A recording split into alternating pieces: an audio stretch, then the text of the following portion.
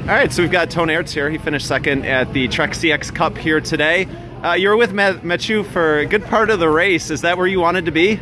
Yeah, in the beginning of the race it was quite easy riding, but then Mathieu did an acceleration and I was the only one who can follow. But I must say directly after that Mathieu had also a gap on me, but he made a mistake, and that's the reason why I can come back and we are with two and not alone. A few minutes later Mathieu did the same again, and he was gone for me, so I think Mathieu was very much stronger than me.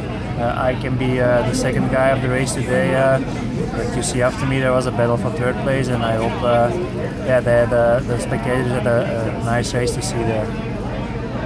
So is that, it seems like with your shoulder, does that give you a little bit of confidence being able to mirror those moves that he made? Yeah, of course, there were some trees on the track, and I saw Mathieu was jumping it.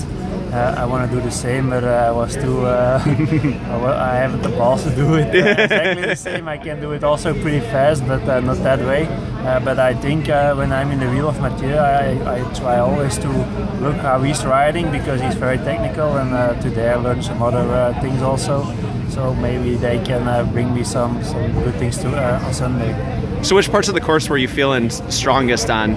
I think when it goes a little bit uphill to the flyover, that's not flat how it seems. Maybe it seems a little bit flat, but it's quite big uphill. So there I can lift my power on the pedals, and that's a part that's good for me. And there are some sections where you can recover a bit, and that's perfect for me. I like such track. Well, cool. Well, you got to get your post-race spin in, so thank you for taking the time to chat with me, and we'll see you on Sunday. Congrats, Toon. Okay, thank you.